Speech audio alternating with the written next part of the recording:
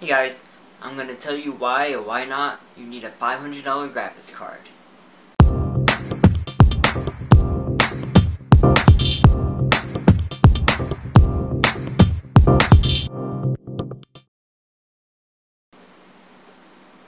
If I look over here on my moderator panel, Zari's Moncravkovia, I'm not sure if I pronounced that right, but he asked, he's I'm not sure what language it is, but he asked, what I'm interpreting this is it worth buying a $500 graphics card over a 9800 GT, which is obviously much cheaper? You can get those used on eBay for like $50 now, something like that. But versus a new $500 graphics card like a GTX 580. What's the difference in, like, would it help you to get the 500, or would it be better just to get a 9800 GT? Well, first of all, it depends what games you're gonna play.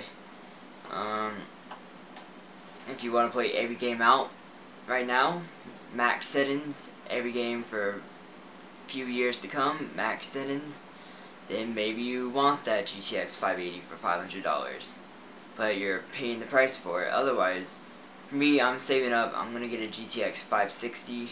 I'm hoping this year, which is, I'm not quite sure off the top of my head, 20% slower than a GTX 580. But the GTX 560 is in the ballpark of between $200 and $240, depending on what version you get. And a GTX 580 you might find on sale for $480, but usually I think standard price is $500.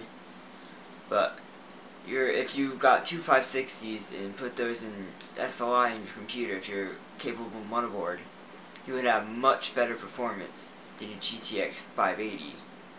And in the event of mini games, it's only for the GTX 560. If you're playing at a resolution which is normally 24-inch resolution, 24-inch monitor of 1920 by 1200, it's a normal resolution for that size monitor. You can max every game out, except for probably Crysis, Crysis 2. You should be able to max GTA 4. Well, actually, you might be able to max Crysis and Crysis 2 if I take that back. But you have a lower frame rate, might not be acceptable for everyone. But it just your personal preference what you want. If you think 30 FPS is playable or 60 FPS is what you really want. But with a GTX 560 Ti, there are very few games you can't max for just $200 versus the 580. If you're getting a 580, usually you have triple monitors, you have 3D or something high-end feature like that. But if you can already afford 3 24-inch monitors or a 3D display, you probably have the money. So it doesn't really matter to you to just spin on a GTX 580, have the best performance now, and not worry about that you're paying like twice the amount of money, only getting about 20% more performance versus 200%. So you can just weigh your options that way versus, or if you buy used, like you're saying a 9800 GT, you can get, I guess, $50 off eBay now. That is less than half, maybe a third, maybe a little bit less than a third the performance of a GTX 560.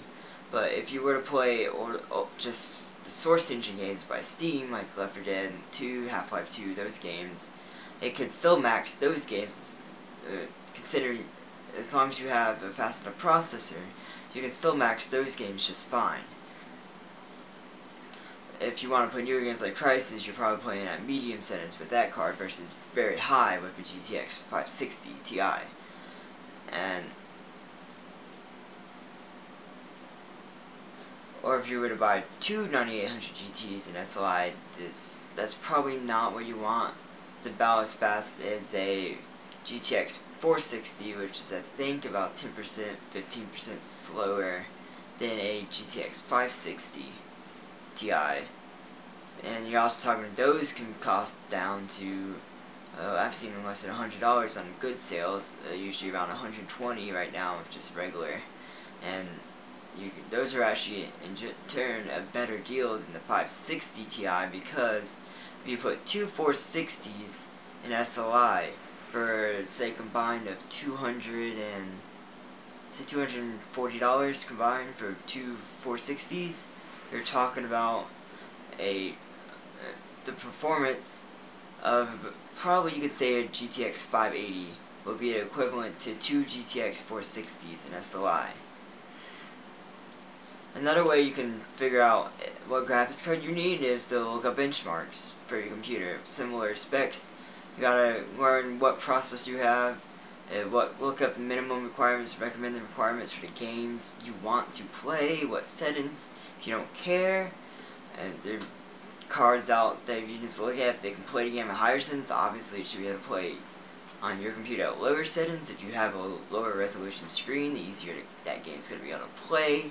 For me, I have a 1600 by 1200 20-inch screen, which is, I think, about 10% faster or so than a 1920 by 1200 screen, which is a 24-inch standard. You usually sometimes get 23, 27-inch models, but you just figure out your resolution. And there are tons of sites for game benchmarks out there, and Tech is, I like that. There are tons, and Tom's Hardware has a lot of benchmarks, and I will post a couple links to some benchmarks places that you can look. They always keep up to date with the latest graphics cards as soon as they come out, and don't forget that when graphics drivers update, you also usually get a performance boost as well. So don't forget about that. It's for defining the graphics card you really want. Say need is a better answer to that. You really have to do some research on your own. I could probably tell you, if you just wanted to play Half-Life games, you had $150 you wanted to spend, buy a GTX 460. That graphics card will last you a very long time. If you were just wanting to play the source games like Left 4 Dead 2, Half-Life 2, that would max those games on any resolution, even a 30s resolution. But those monitors cost $1,500. But I'm assuming if you have $1,500 to spend on a monitor, you can buy a better graphics card, is what I'm assuming. And graphics cards, they go under Moore's Law pretty good, if not even better. That every 2 years, they double in performance. So if you want to just keep up to date with your graphics cards, what you can do is, a GTX 560 right now is about the right price point, and it gets good performance. And any above that, well, you're getting much more money for less performance. Not as much more performance. You're paying a lot more for less performance. So what you can do is you buy a 560 if that works for now, maxes all your games, and if say 2 years from now it doesn't, you could sell that 560. Maybe if you bought it for $240, you could probably sell it for at least $50 to $100 2 years from then, and then you can go buy another. Maybe it'll be a 760 out in 2 years, and it'll be twice as fast as that 560, meaning you'll have money to put forward to a 760, and that just keep on upgrading with the mid-range cards versus super high-end. And if you bought a high-end at the very beginning, sorry about that, my memory card got full. Well, I was saying, if you buy a high-end card for $500 versus a medium card for say $250, then that $250 you can save for 2 years later and just buy a mid-range card and sell the other one. You're actually making still have $100. Say if you sold that old one for $100, you still have $100. But all in the end, is up to you how much you really want to spend. It's not always the graphics card that matters in games. It's your processor also. If you have like a crappy dual core 2 gigahertz CPU with a GTX 580, there's a huge bottleneck on your 580 that your CPU is not giving you enough power, and you might, instead of upgrading that 580 a couple years from now, get a much faster CPU, or instead of buying the 580 in the first place and spend $200 on a graphics card and then another $200 on a CPU, you'd be much better off. But overall, I can't answer all your questions, but I hope this gives you some general sense of, like, do you need a super high-end graphics card, or do you not need a super high, and you can just buy a $100 graphics card and it will do everything you want. And as a side note, I would never buy a graphics card from a retail store if I were you.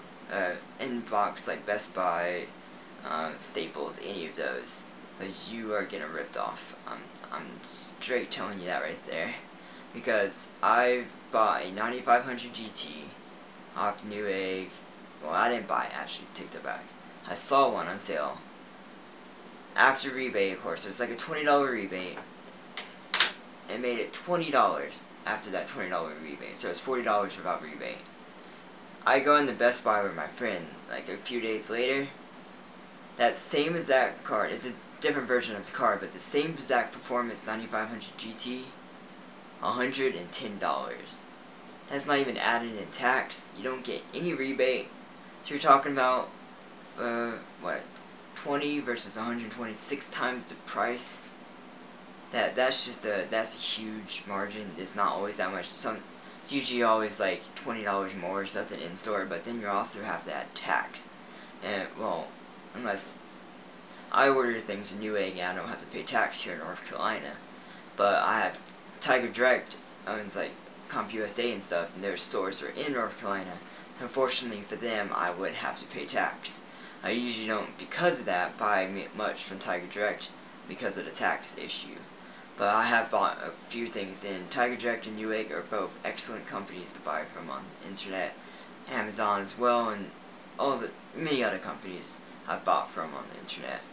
But I hope that helps you in your graphics card searching, and subscribe if you find this video helpful up above. Also thumbs it up, and look forward for my next video.